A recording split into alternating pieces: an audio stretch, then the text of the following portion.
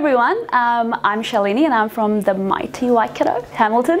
I'm currently doing a Masters in Engineering from Waikato University, and I also work as an environmental engineer at Wallace Group Limited. Well, I didn't really know about Asia New Zealand Foundation before. I was just scrolling through some scholarship listings, and I saw Asia New Zealand Foundation, and I clicked on it and it was like members wanted, and then just from there I was like, oh, this is something really great, because I'm from India.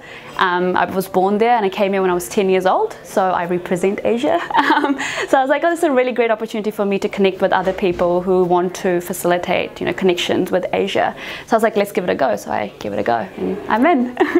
So I'm involved in science and engineering. I'm an engineer by profession, so I feel that there's so many things happening in Asia that New Zealand can take in terms of science and technology. There's so much progress over there, which we don't have that much in New Zealand.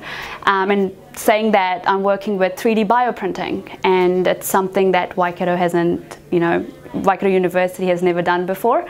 And when I look at my literature research, it's all, places in Japan that are doing it. They've actually done it successfully. I'm taking their research to actually facilitate my research.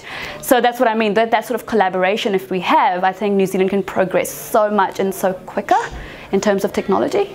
I feel that being part of this network, coming from no knowledge of what this network was about, and now doing the induction, it's an amazing group of people that we have, and I see their drive and their passion towards collaborating with Asia and promoting all these amazing things.